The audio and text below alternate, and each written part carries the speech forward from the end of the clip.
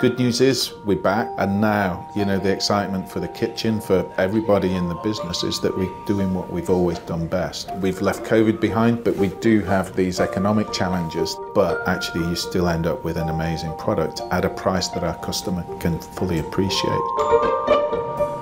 All food's personal, so we're trying to tell a bit of a story of all the suppliers, where it comes from, what we do with it, how we look after it, how we show our passion for it onto the plate then.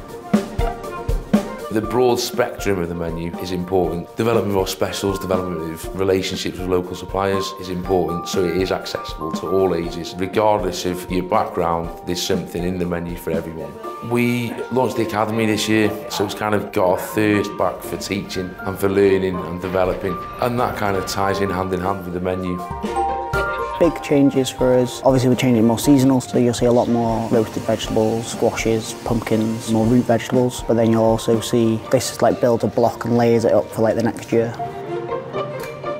A new starter that's come on to the menu is barbecue penderyn ribs. So it's sticky pork but ribs with our award-winning penderyn barbecue sauce. It's got a 2-star award from Great Taste that we got back in 2020, packed full of flavour. It's a really tasty dish.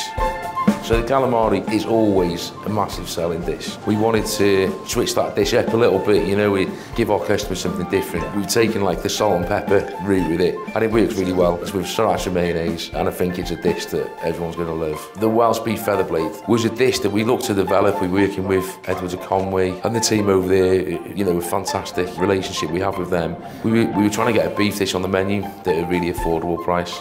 It's slow cooked, it's braised, it's really juicy. You know, the whole dish points to the autumn. There's enough there to challenge everyone to maybe try some things that people haven't tried before. You know, it's still accessible to a wide customer base. The people take so much time to grow it and produce it. It's how we can elevate that to be the best it can be in a consistent level through all our restaurants.